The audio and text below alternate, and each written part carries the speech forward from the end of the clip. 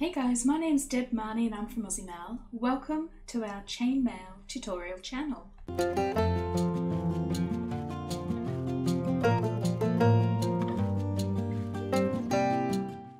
Hey guys, a big hi, hello, welcome. Glad to see you today. Thanks so much for popping along and spending part of your day with me. Today I'm going to show you a tutorial from our Maille It in Minutes playlist. It's just a cute little pair of earrings using the European 4-in-1 weave. Alright guys, let's jump straight into it. Okay, so here's a sample piece of the earrings that we're going to be making today. So as you can see, it's just a simple European 4-in-1 pattern. Coming up now on the screen are the materials and tools that you'll need to make this tutorial up today, and it'll also be listed down in the description section for you. Okay, so to start the tutorial, I'm going to take our large ring and I'm going to pop on our ear wire, and then I'm also going to place 7 of our first colour on our small rings. Now you can pre-close these rings if you like, or you can just pop them on like I am. They're just straight out of the packet, and I'm going to close them up before I move on to the next step. So I've got 1, 2, 3, 4, 5, 6, 7. So if you like pre-closing, go ahead and do that now.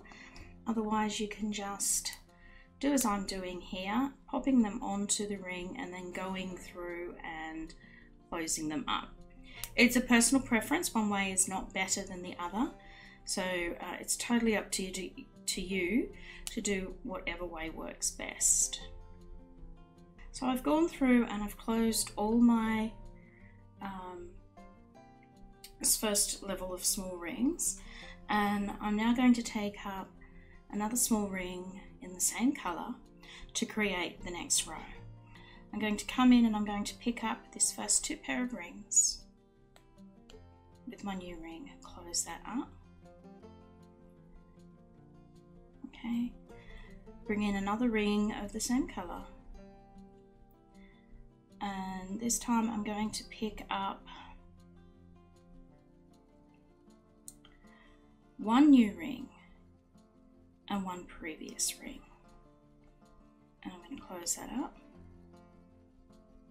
Okay, so our work currently looks like this,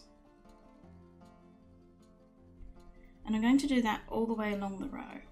So I'm going to grab another ring, I'm going to pick up 1 new ring, the next new ring, and then 1 previous ring, making sure that I'm stacking my new rings up on top of each other.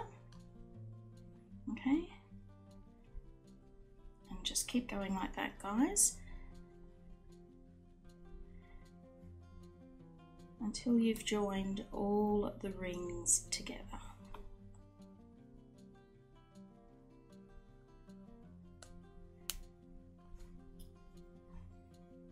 Okay, let's see how that's going.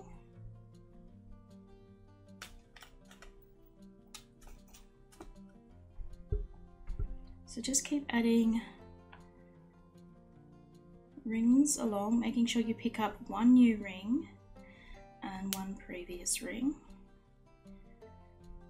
until you've joined all those rings to each other. Okay, and we've got 1 more ring to go.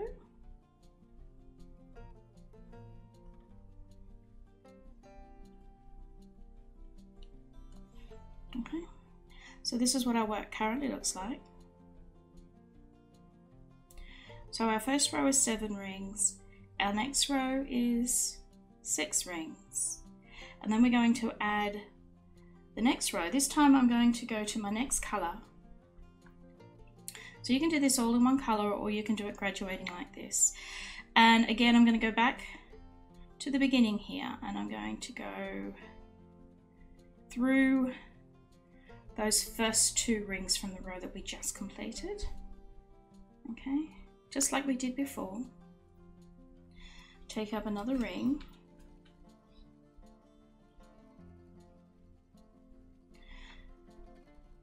and we want to go through one new ring and one old ring as we did before, but this time when we place our new ring, we're not going to place it on top of the previous ring.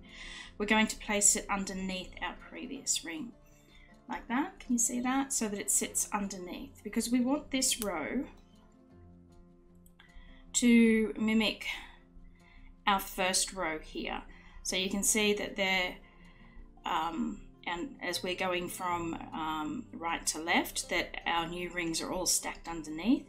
So we need to make sure that this row looks the same as this row here. Okay, so just continue adding your rings to this row as you have been, picking up one new, one previous, and remembering to stack it up underneath the ring that you just added. Okay, until you have placed all the rings in this row, which will be a total of 5 rings. Oops. Now, these gauges are a little small, so I do apologize if my fingers are getting in the way. I'm trying very hard to make sure that you guys can see everything I'm doing. You can obviously make these much larger earrings by using a much larger gauge. Basically anything that you use for European 4-in-1 can be used to make these this design up with.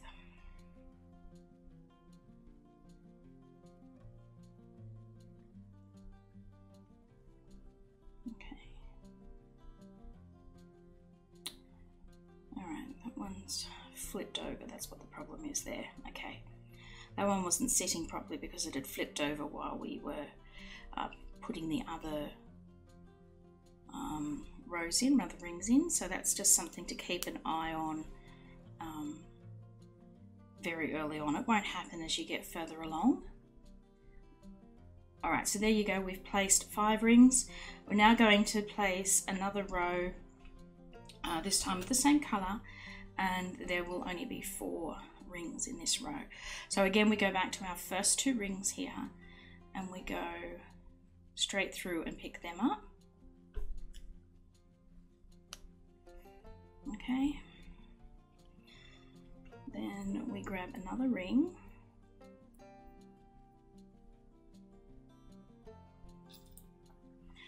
and we want to grab a new ring and a previous ring. And this time, when we lay our ring down, we're actually going to go on top of the ring that we just placed. Okay, so remember to keep that pattern in mind. One ring is on top, one ring is on, next row is underneath, on top, underneath, alternating in that way. Okay, so again, as we were doing, one new, one old, until you've placed all the rings of that color in your piece. Okay,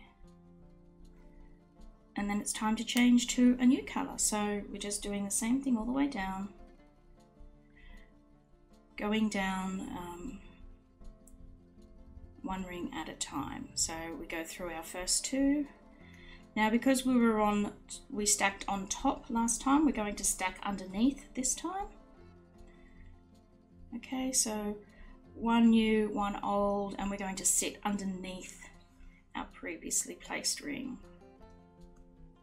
Okay, and then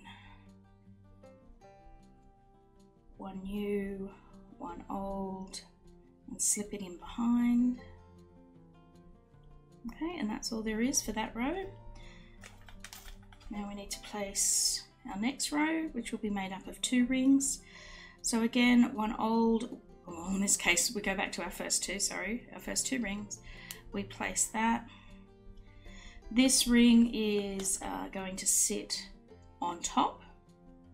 So one new, one old, and then on top of the previous ring.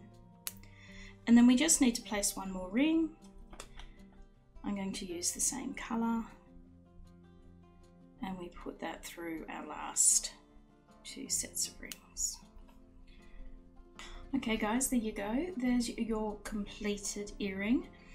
Now, if you want to make your second earring a mirror, if that sort of thing worries you, then when you place your second row of rings, here we placed our second row on top. Here I placed the second row so that the new rings went underneath. I hope you can see that. So here's the one I just did, and the rings went on top, on top, on top of each other. You can see that with our second row. With our second row on this pair of earrings, our new rings went underneath each other. So that way, when you're finished, you've got a set of earrings that mirror each other. If that doesn't bother you, just repeat the steps that I did, and you'll end up with a pair of earrings that looks the same. That's it, guys. There you go. European 4-in-1 fan earrings. Alright guys, well that's it today. That's the tutorial. Hope you enjoyed it and you've now got a fabulous pair of new earrings to wear. If you did enjoy the video, don't forget to give it a thumbs up here at YouTube. Share the video.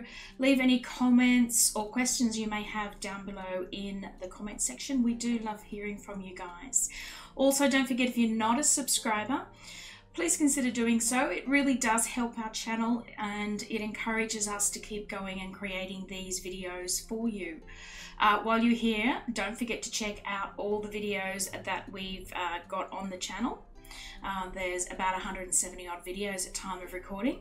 And last but not least, guys, don't forget to give our shop link up here in the corner a little love, where you'll find all the bits and bobs and tools and you know whatsits that you'll need to make these earrings and many of our other tutorials. Alright guys, thanks again, and I hope to see you sometime in the very near future. Okay, bye!